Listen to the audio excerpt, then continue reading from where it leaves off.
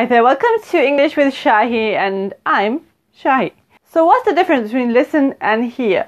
As a child, you must have been told by your teacher or your mother, are you listening? To hear something means we just hear it, the sound.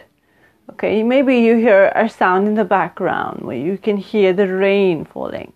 But when we listen, it means we are listening to all the detail, what it sounds like, what it means. Today we are looking at how you can improve your listening skills in just 10 minutes or less per day. So why should you? Reasons why you should be listening to different stimuli to help you with your listening skills.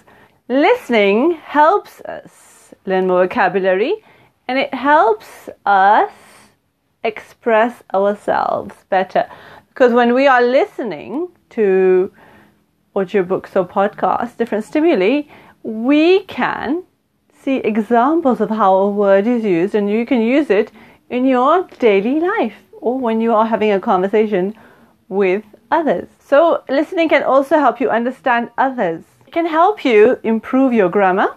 Amongst other things, it can also help you gain knowledge in various topics. And this will help you express yourself and engage with others in a more confident manner. So let's look at some ways how you can easily improve your listening skills. So you may already know this one, the British Council website for learning. Okay, so it doesn't have only listening skills, but today we are focusing only on the listening. First of all, you go on the page. If you don't know, then put in your Google search box, listening British Council, and it'll bring you to that page. Okay, so whatever level you are, you can pick the level, and if you pick the incorrect level, you can always go back and click on it again.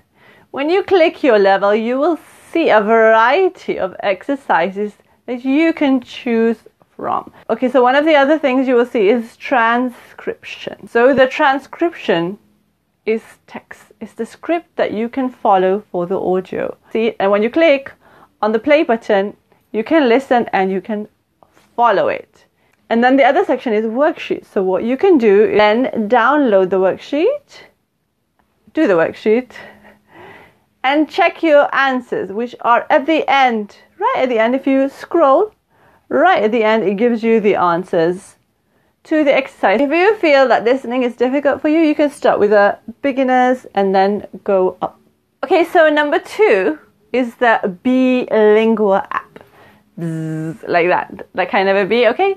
What's so good about this app? This app has your language, your first language, and it also has the English. So when you download it, you will see all these different stories, right? And when you click on the story, you will see that it comes up in 2 sections. Like, it will show you the English and your mother tongue, and I thought that was brilliant. And there is a person who reads to you in a normal voice, okay?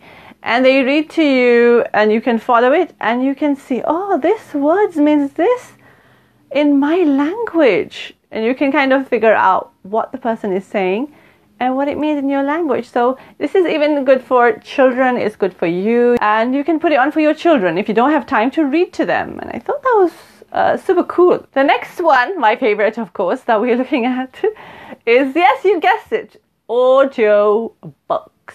You must have heard me talk about audiobooks many times, but audiobooks are so beneficial.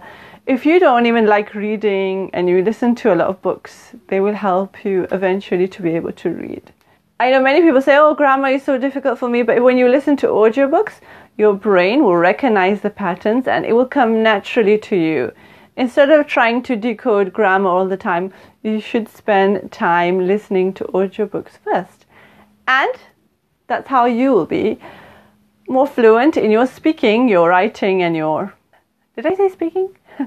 You might already know that I have a really cool list of audiobooks, which I'm going to link in the description box below. So remember to have a look at that. And you can listen to audiobooks whenever you want.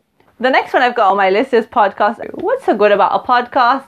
It's like a mini lesson that you can listen to as many times as you want. I'm going to put down here and also put the list in the description box below, so you will find it beneficial So these are ways that you can spend 10 minutes or less improving your listening skills, and you need them because you need to be able to listen, pronounce correctly, understand vocabulary. All these things are going to help you when you listen. So next week we're going to be looking at one of the other skills that you can study just for 10 minutes and improve. If you found this video useful, remember to give it a big thumbs up. Like, share and subscribe if you didn't already. Take care. See you in the next video, and bye for now.